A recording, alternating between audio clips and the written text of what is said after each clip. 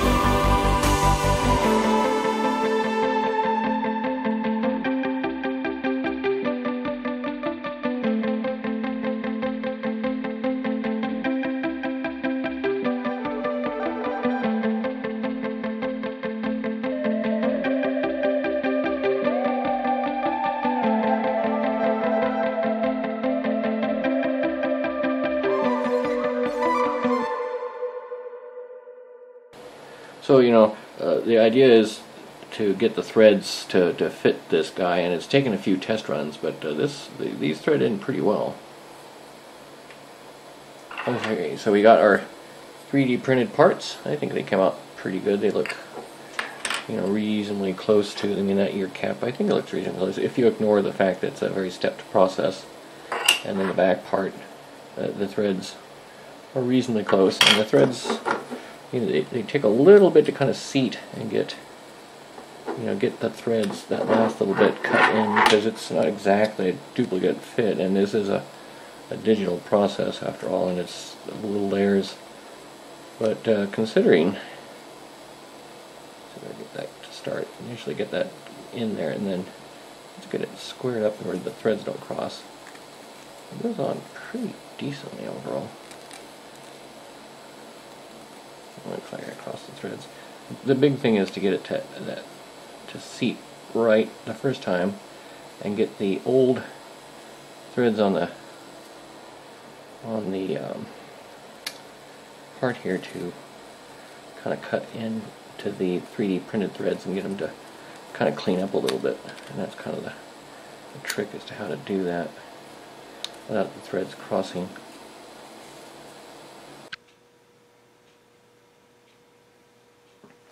Okay, so next we're going to try and put a coating on these guys. I tried painting, initially hoping that if I could just put on a thick enough layer of paint, you wouldn't be able to tell that it's really a 3D printed part, but it just looks like a 3D printed part, or even kind of almost looks like a wood turning, really, doesn't it? It just has too much texture in it to look convincingly like a 3D printed part. So I'm going to take this guy here that still has the glue oozed out here. I've got to sand that down, and then what I'm going to try and do on both these guys is I'm going to use this, obviously no endorsement here, I haven't ever tried this before myself, so this is be a learning experience for me, but it's some sort of like a thick varnish or something like that. It's a really thick material. It's a two-part epoxy, I guess, and you mix the two things together evenly. I got two old cups here, and the instructions are it's really quite an involved effort to do this thing. So I sure hope this works, because it's quite a bother. You have to put two even amounts of the hardener and resin together, or the hardener and the resin. You take I believe it's a hardener, goes into the resin, and you got to mix that for 6 minutes. They insist 6 minutes of very light stirring, so you don't put in air bubbles, and I guess it chemically heats up, exothermic reaction.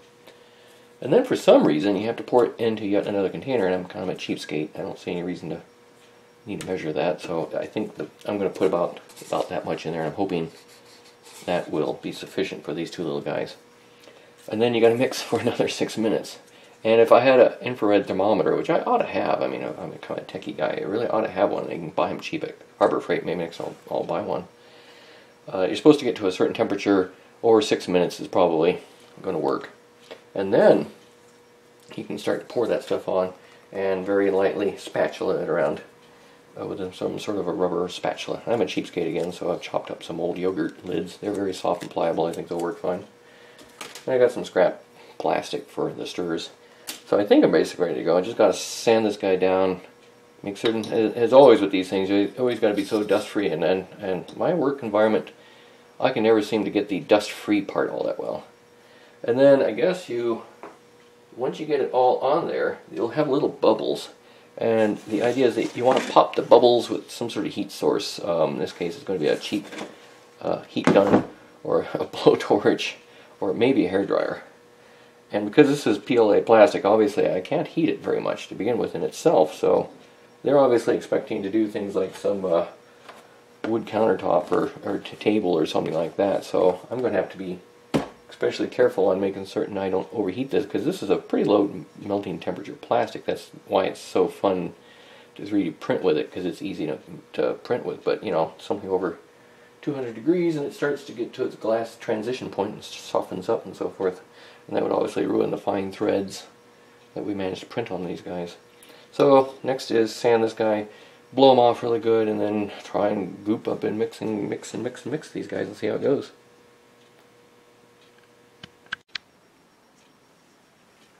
Okay, so this guy's sanded about as good as I can get it. You can still see the steps and so forth. The 3D printing is a digital process, and we're trying to make something that looks like it's very much in the analog world. So the next thing is I'll pour in resin, hardener, mix for a long time. Not sure if that's really of any interest on YouTube here, so I'll just go through this horrible mess and see how this goes, and I'll come back when I'm about ready to pour it on, I guess.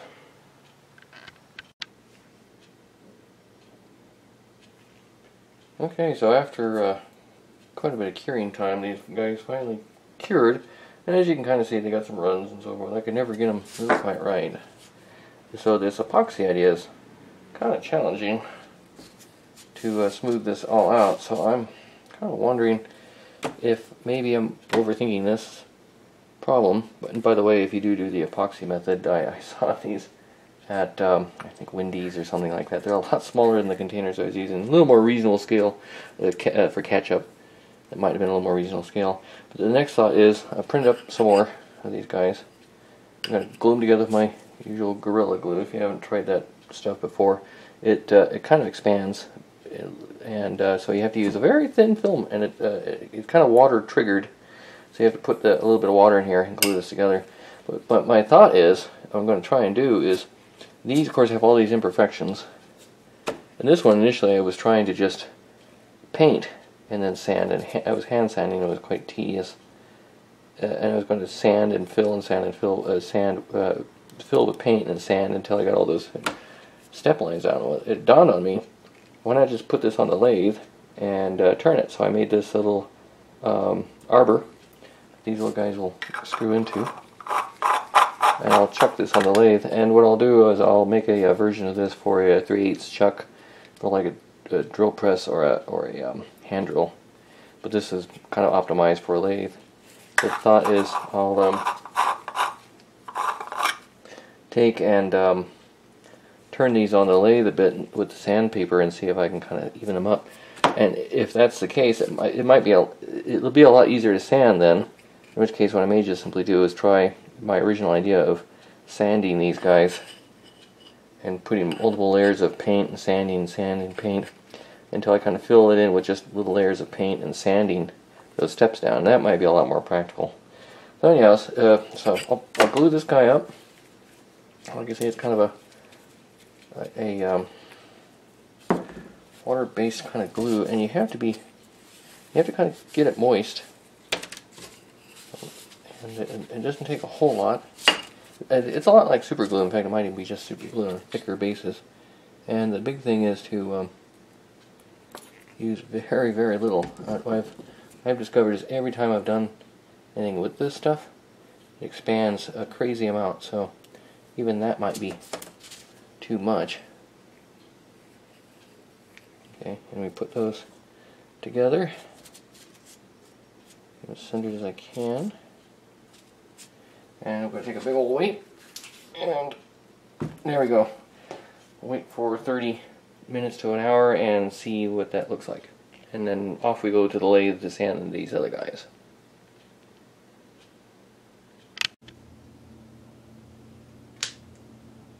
Okay, over at the lathe here, and once again, this arbor is meant for the lathe. I'll make some versions for like a drill press or an electric hand drill. You could use it, probably a 3/8 chuck size. The idea here is just to spin and sand it easily. I've covered my lathe with plastic and some newspaper just to obviously protect the bed. I'm sure if you're familiar with precision machine tools, you definitely don't want abrasive getting on your lathe bed. So the idea here is just to sand this guy with ever-increasing layers of sandpaper. In this case, I want to actually spin it this way. And go at it. Better to have it pulling away over safe. This is a pretty aggressive sandpaper, and obviously in this case, be very careful around the chuck if you're using a lathe. So I'm trying to kind of get away from this. This sandpaper is maybe too aggressive. Well, that's really taking it off. I might have to go to a lighter sandpaper. It's a lot softer than I would have thought.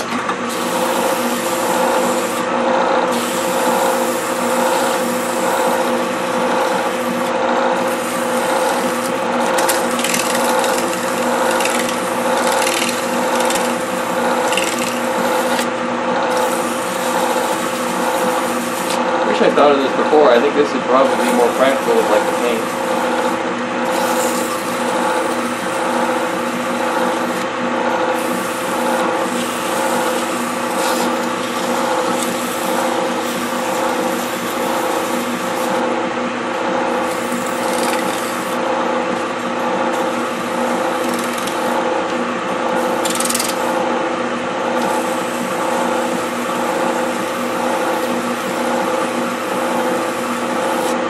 This is also an epoxy, two-part epoxy, and it may just be a lot softer than the plastic itself. Yeah, that's actually pretty good, actually. I think.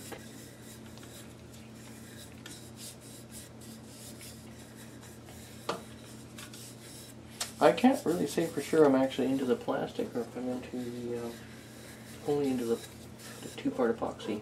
Seems like that two-part epoxy's come off pretty fast. But if indeed it's still epoxy, I don't seem to see the steps of the underlying plastic, so maybe I'm doing okay here. I think maybe a couple layers of paint. I'm really beginning to think that two-part epoxy is probably more trouble than it's worth.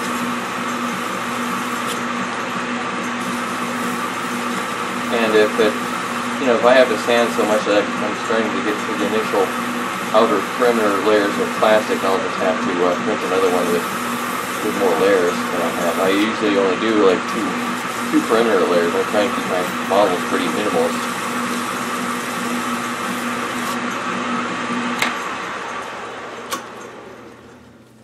I think I'm to the point where on this one I could probably just go ahead and paint it, put a layer of paint on it. I think that the backside needs a little touch up too. Unfortunately, the way I made this collet, maybe there might be a few too many layers of threads. I might want to thin them down a little bit so I can get to the back a little bit easier. I was a little reluctant to, just encourage too much reaching in from the back, because obviously the more you do that, the more you risk hitting the chuck with your hand. Maybe I can use some more aggressive sandpaper for that side initially, get these high points down.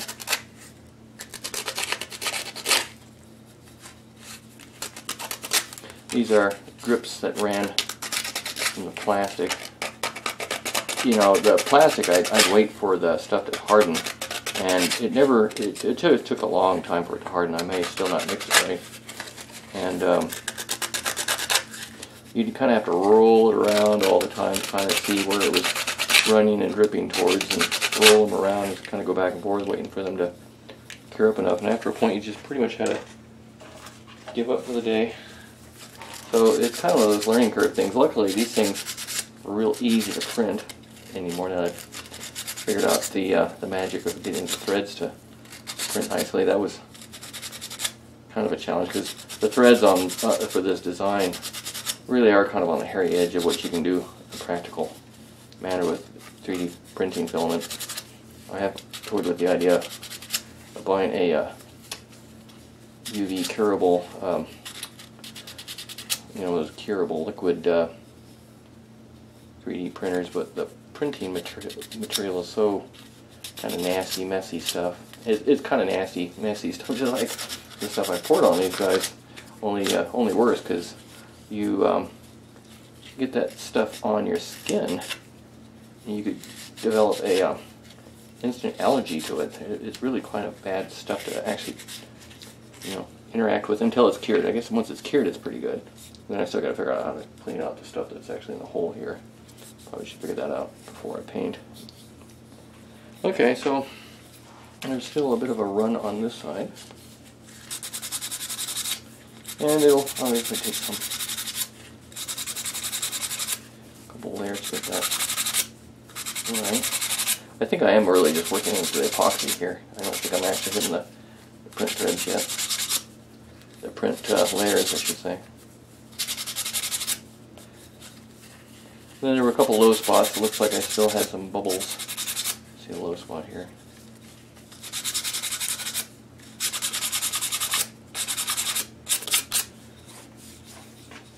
Let's see here. Do I have any tools around here I could even use? I could use this lathe bit, or this file here to clean this out.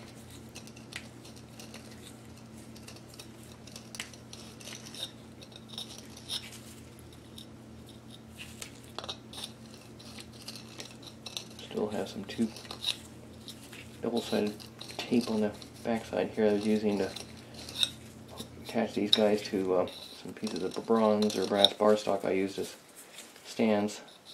They worked pretty well. That way they'd act as a handle, and I wouldn't have to touch the parts themselves. And I'll do that again. I'll clean them up, and when I go out to the garage to paint these guys, I'll tape them up again. So it works fairly well. So we're going to get in there with some of my sanding paper. Maybe this epoxy is good. I don't know. Yet another day, and quite a few more, probably 3 more sprayings later, and I think I'm getting really to the point where, I'll give it one more little sanding just to get the tiniest little flaws out with the very lightest, probably just the green pad. I might even try some steel wool if I have some, and then I'll give them a couple more coats of black paint, and then I think I have some clear lacquer, shellac, some sort of clear varnish, some sort of clear coat stuff. I'm sure I have something around here. Give that a coat so that it's a little more, hoping it'll be a bit more durable than just the paint. And I think these will work. I think these are looking pretty nice.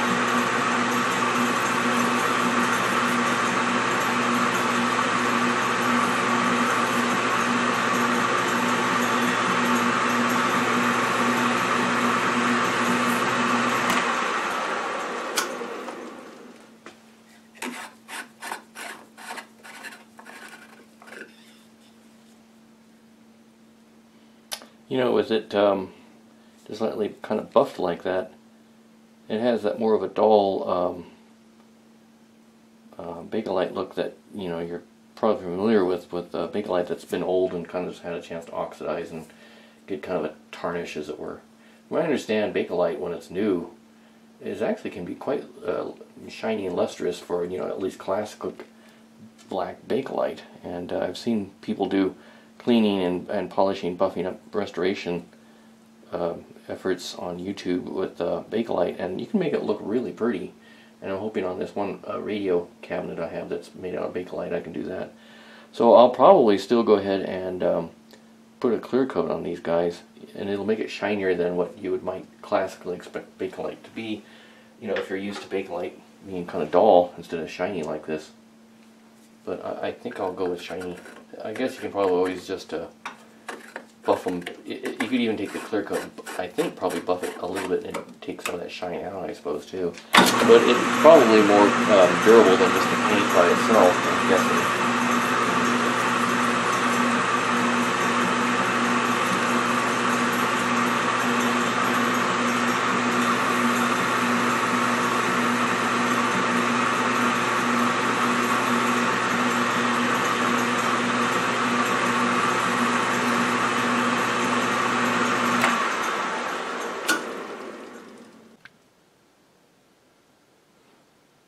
So here's the finished product, the fake Bakelite parts. I'd say overall they came out pretty good. They're, at first glance, if you don't look at them too closely, I don't think you'd really know the difference. I did ultimately go with a matte clear coat finish, just a very light coating on there. Maybe I could put 1 or 2 more coatings on. I think overall they look, for a first attempt, I think overall they look pretty good. If I ever do this again, hopefully I'll be able to do a better job. And, minus decades worth of earwax, I'd say they look fairly close. I mean, obviously didn't match them exactly alike because they I had to make mine out of 2 pieces. But, it looks pretty good. I think overall they look sufficiently convincing that you wouldn't necessarily know that it is not Bakelite. And I think it looks pretty good. This one isn't even the original cap.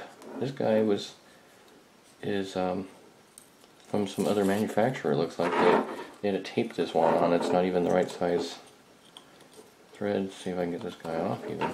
Very old tape. It's really just coming apart. Wow. Still got to obviously work with the diaphragms. They're pretty rusty. I'm not sure what happened to them. Like I say, these did work when I was a kid, so I know there's some permanent magnets in here. I got to check continuity details there, obviously, but at least from an aesthetic standpoint, wow, look at all that dust. Tape. Hopefully this thread's on just as nice. On this side, just gonna go on. Got years of tape goop and threads here. Go on there. There we go. Not too bad. So, minus some very old tape dust, I don't think you'd know that those are not Bakelite. I obviously got to clean these guys up and so forth, but yeah, the overall came out pretty good. So, plan is to put that the files on Thingiverse, and maybe I'll do an episode on actually getting these guys going. I didn't realize they were so rusty. I'm not sure what happened to them. Maybe they're always that way and I'd never taken them apart.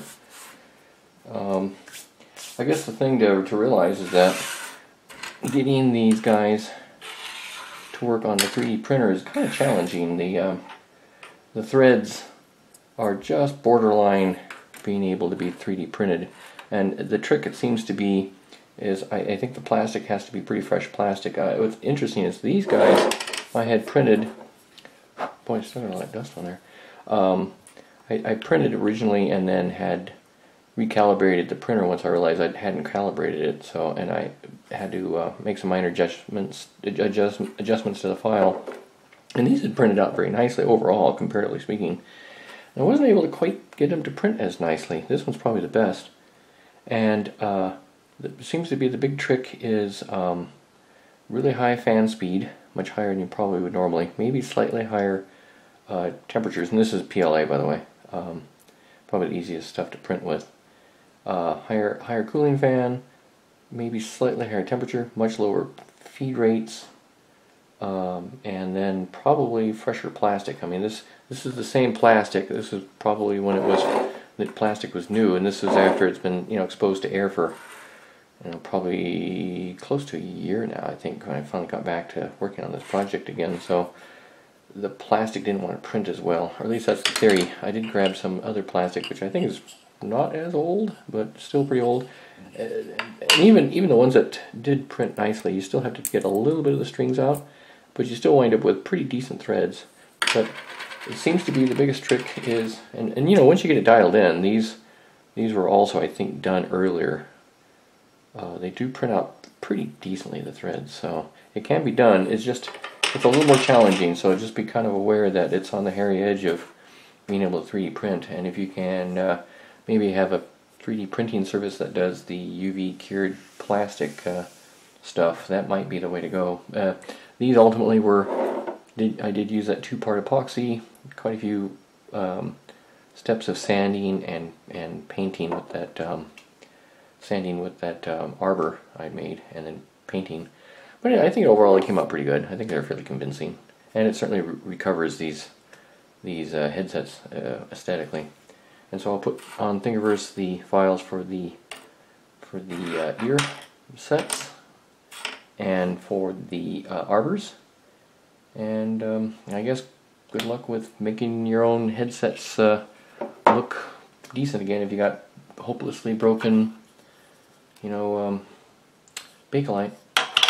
So anyways, hope you enjoyed it, and thanks for watching.